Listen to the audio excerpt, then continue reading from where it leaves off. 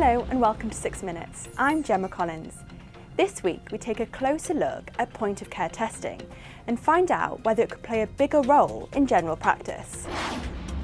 Point of care testing has recently been trialled across Australian general practices and found to be very convenient for patients, but not always cost effective. Since then, an Australian point of care practitioners network has been set up to provide education and support through a website to doctors who are wanting to introduce it into their practice. So what's the next step in bringing point of care testing into general practice? Well, it was a hot topic at a clinical biochemist conference in Sydney last week, and we spoke to one of the key people behind the new network, biochemist Dr. Andrew St John, to find out more about it. If you live in remote communities, your access to the central pathology testing service is not always, is clearly not as good as it can be in the city.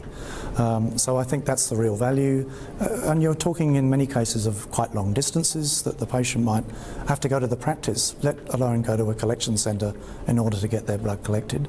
So I think for those patients and for those general practitioners, point of care testing is a real advantage. So for instance, they're already doing INR testing on many of their patients, and to be able to provide the INR result at the time of the consultation for the patient, it's much more convenient for the patient. They don't have to go off to another laboratory, and in terms of providing all the information that the GP needs at the time of consultation, makes it a much easier process for him to optimise the patient's care.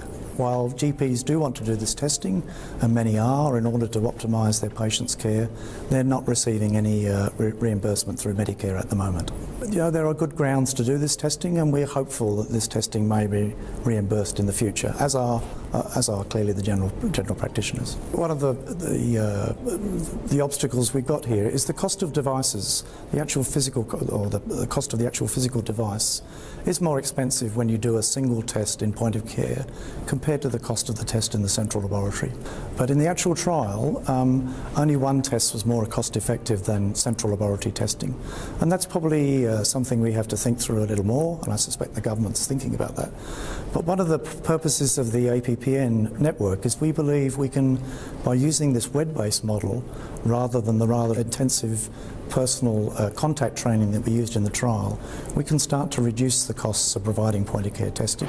Well, it sounds like point of care testing could be beneficial for general practice, but it may not take off until the government agrees to provide a Medicare rebate for the service. I'm Gemma Collins. See you next week.